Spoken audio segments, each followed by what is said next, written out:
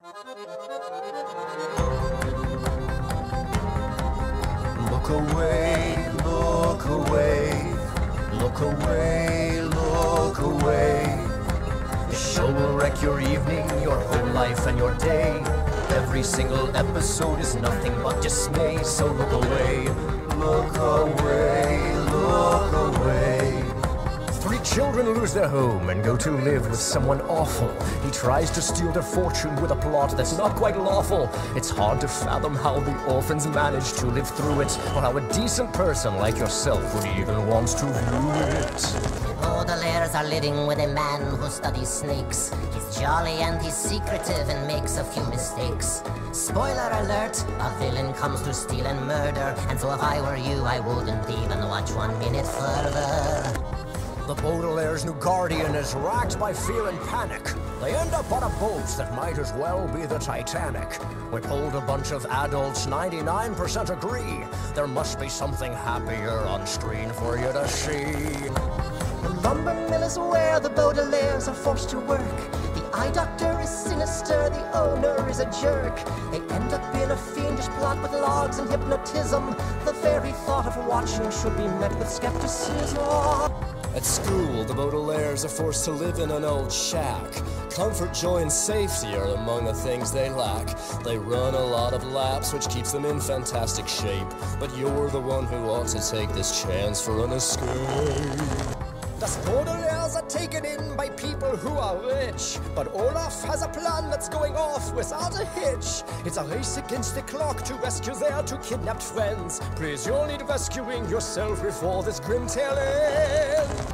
The town of VFD is full of people, full of rules. The Quagmires have once again been kidnapped for their jewels. The Baudelaires must rescue them, but end up getting jailed. You might hope that things improve, but shoo-ba-doo-ba-dop, that ship has sailed.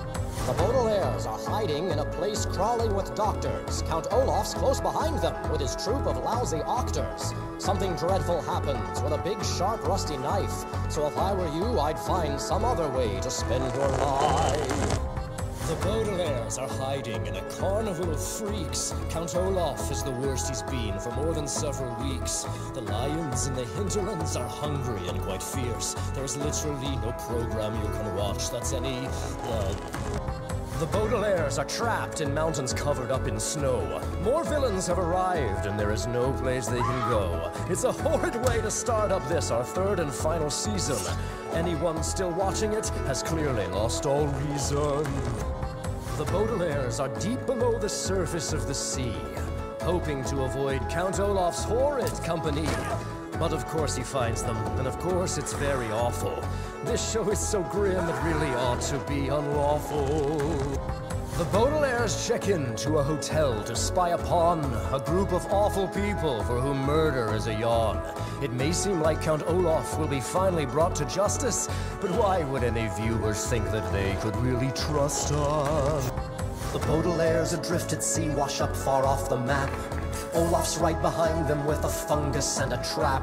Our story ends in tragedy upon a coastal shelf. I beg of you, stop watching, save yourself. Just look away, look away. There's nothing but horror and inconvenience on the way. Ask any stable person, should I watch, and they will say, look away, look away, look away, look away, look away, look away.